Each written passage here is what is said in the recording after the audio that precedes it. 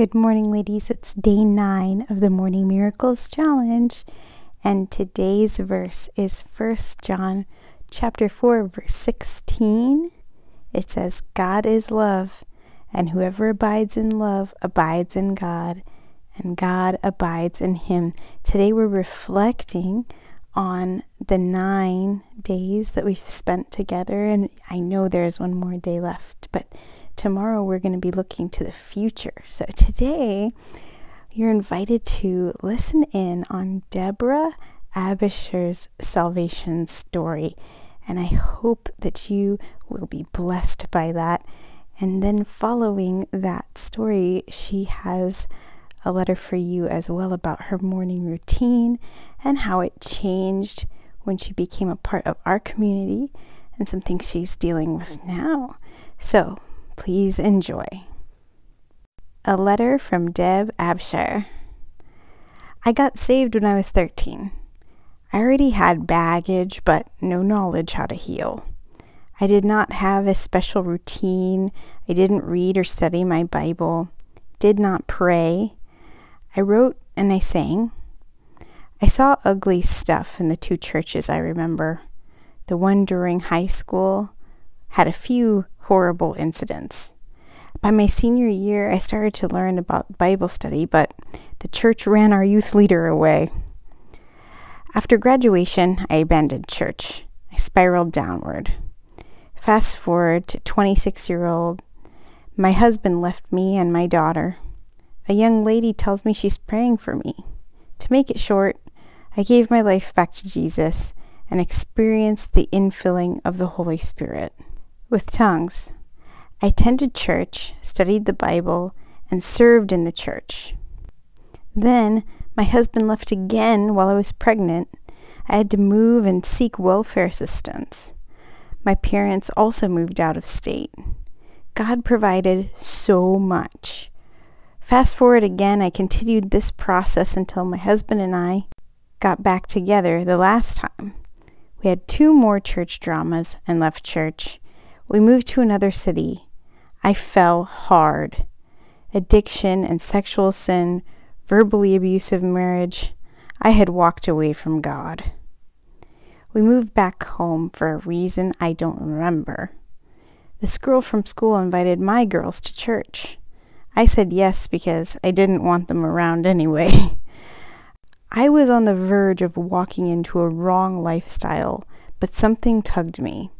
I decided to go talk to that pastor's wife with the red hair that had invited me every time. God had prepared her.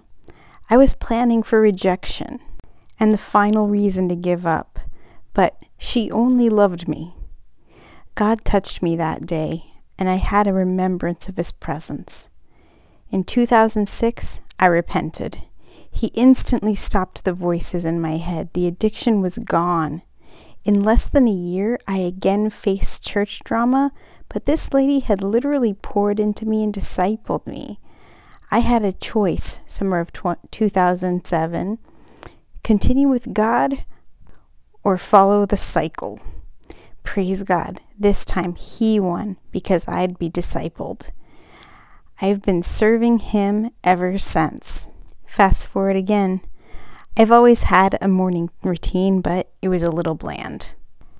I was invited to try the Morning Miracles Challenge. At first I was skeptical.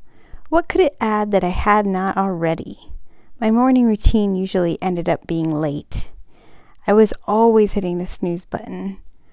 When I started MMC, that was a big push to get rid of the snooze option. That was one of the best things I ever did.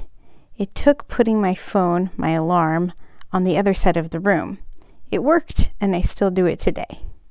The next learning was that visualization is safe and biblical. I was so glad to know this.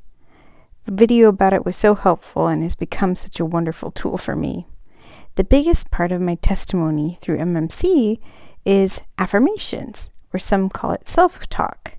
I was very negative to myself. After watching the video and finally understanding the correct way to do this, I started. I chose verses for me, rewrote them in a personal way, and made pictures that I hung on my bathroom mirror. I spoke them morning and at night. Wow, this one thing totally changed my mind and life. I'm so grateful for this group. They embrace biblical truth and disciplines and create a space to learn and grow in Christ for Christ. Ladies who accept each other as in process and encourage each other as they challenge growth. Ladies, thank you so much for listening to Deborah's beautiful testimony. And today, for your accountability picture, we're asking that you take a picture of the place you wrote down and displayed your teammates' names.